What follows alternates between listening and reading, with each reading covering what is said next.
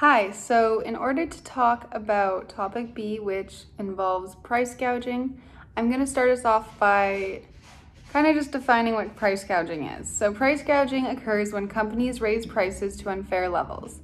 There's no rule for what qualifies as price gouging technically, but it's not an uncommon occurrence.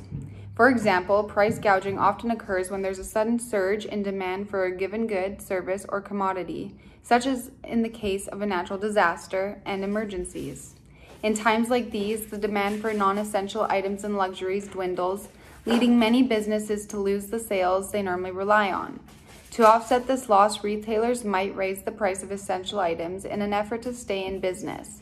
On the other hand, when the demand for essential items or services suddenly increases, the supply can quickly become very limited, further increasing prices as well as panic chaos across the members of society.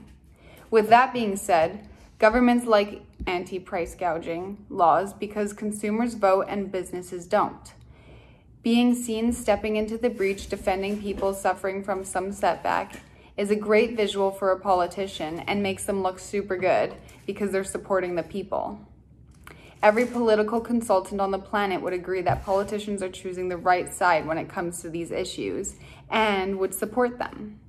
Unfortunately, every economist would tell these government members that while some people will benefit from anti-price gouging laws, others people will suffer because of them.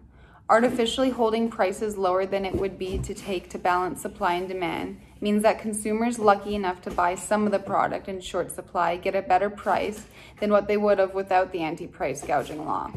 Yet at the same time, holding prices lower than the market clearing price means that the supply will run out and some consumers will have to go without. And when that comes to essential goods, it can be super dangerous.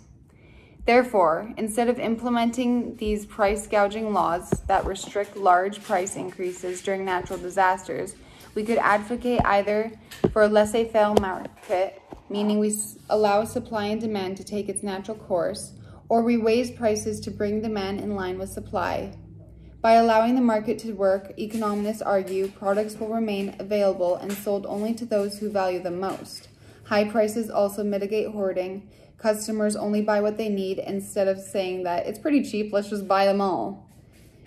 Just as important, a higher profit potential motivates companies to proactively procure additional supplies to satisfy demand.